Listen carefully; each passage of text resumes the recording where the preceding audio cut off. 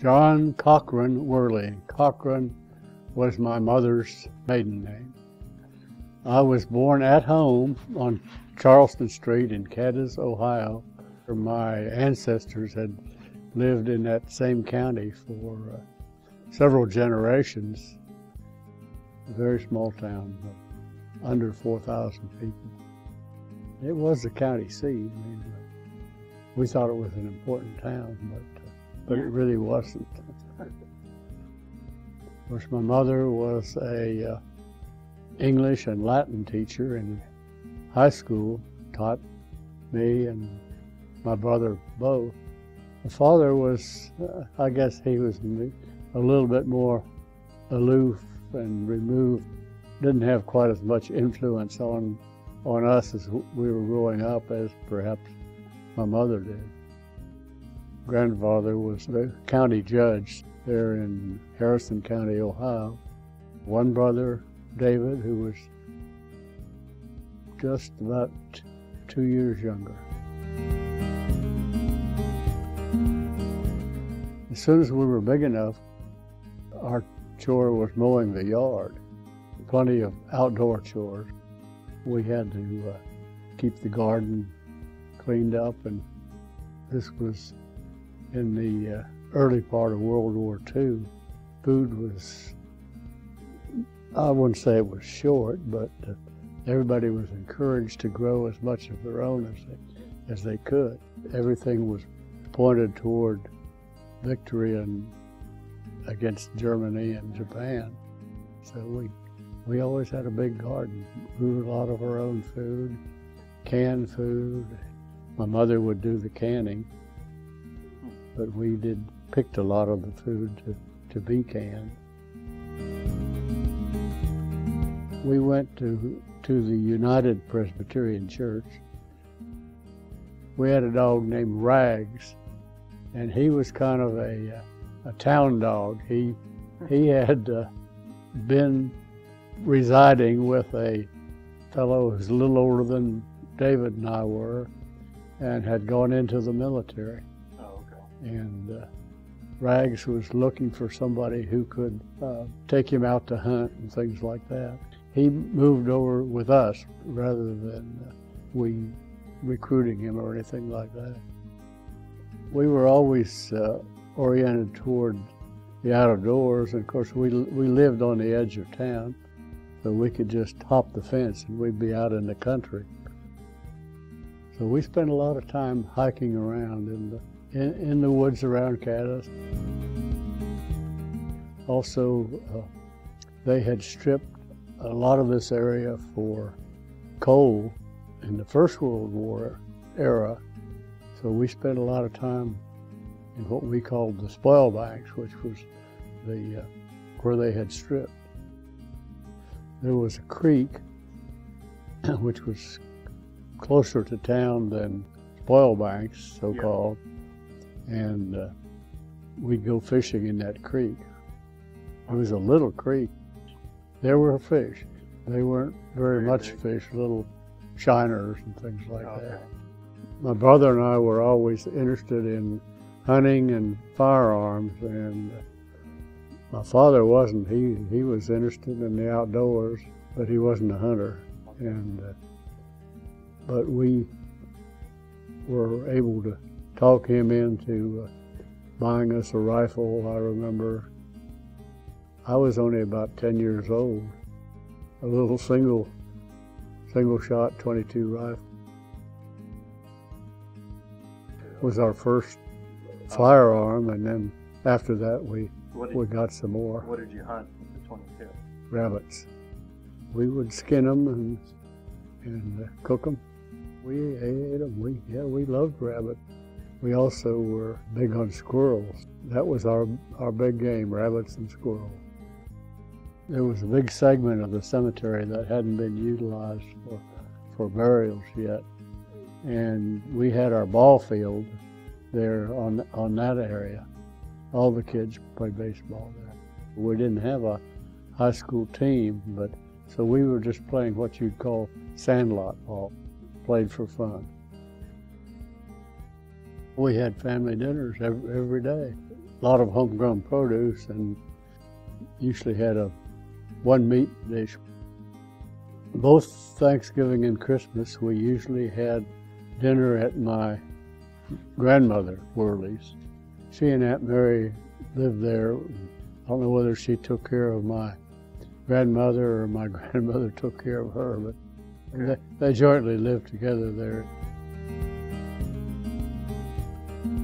In those days, they had, of course, we didn't have television like we have today, or even had many years ago, but they had things on the radio. Jack Armstrong. Jack Armstrong, the all-American boy. There was an Orphan Annie program. Whom do you see? It's little Orphan Annie. Yeah, we were pretty much addicted to watching those. When I was in high school, I told them my nickname was Zeke, so they started calling me Zeke. I graduated from high school in May of 1945, and war in Germany ended in maybe June or July of that same year. The Japanese surrendered in probably August or September of that same year of 1945. I was on the draft list, but the draft board, they didn't need many people because the war was ending. So they gave me a deferment, and I went on to Worcester that summer right after high school. Our family had a strong tradition of going to Worcester College. My grandfather and grandmother both went to Worcester. My father did, I think maybe at this insistence of his father, went and transferred to Princeton for his last 2 years, and he got his degree at Princeton. After finishing that first year at Worcester, they had the GI Bill, which would pay for your college. My parents thought it would be a good idea for me to enlist so I would be able to take advantage of the GI Bill. I went off to Columbus, which was, the capital of the state, to take the physical exam and be sworn into the military and all. What happened was they took a chest x-ray, and I'd had pneumonia when I was about 6 years old, I believe. And it left some scarring on my lungs. And the military decided that they didn't need me. The Worley name, we can trace back to eastern Pennsylvania. The house was called the Caleb Pusey House, and I don't know where the Worley part came in there, but came in pretty early on. When did you first meet your spouse? We were in the government class together. That's when I met her. I know we went to a movie or two, maybe went to a dance or something like that. We did meet at Worcester College, but I don't think anything much would have come of it except that his folks had a home in Chautauqua. John was there for that summer after we had met, and I think that's when things built up. And we got married. I was 18. And what memory stands out the most from your wedding day, which was at her parents' house? She and I had, I don't know, I think maybe we hitchhiked up to Westfield. I'm not sure, but I think we did. There wasn't any transportation. We didn't have a car. I had flowers banked in front of the fireplace, and we had our Methodist minister, and some friends came, and one friend played the piano as I came down the stairs. So I was very happy with it.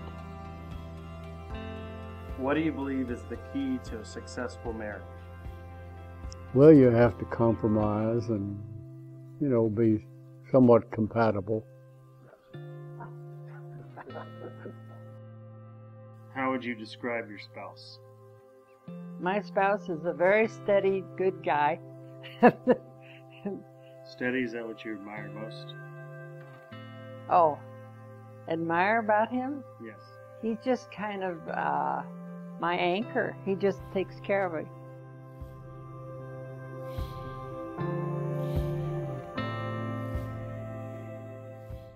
What was your proudest moment as a parent? No pressure on which child made you the most proud. No pressure. Well, I say that we were very proud of all of them. What did you enjoy doing with your family? Well, we had enjoyed going to the beach, going swimming, things like that, the lake house. Of the things you learned from your parents, which do you feel is the most valuable that you remember today? Well, I think integrity was the thing that they stressed, and that I think that we learned well. Do you have any advice for future relatives regarding life, work, love? Well, find something that you like to do and do it. What accomplishments are you most proud of your own life? Well, I'm happy that we were able to survive through good times and bad, and bring up a good family and help them when they needed help in college and that kind of thing, where they got good education. What is one thing you most want people to remember about you, specifically? Well, I'd say that thing I'd most like for them to remember was that I was honest and worked hard and had a stable family and that kind of thing.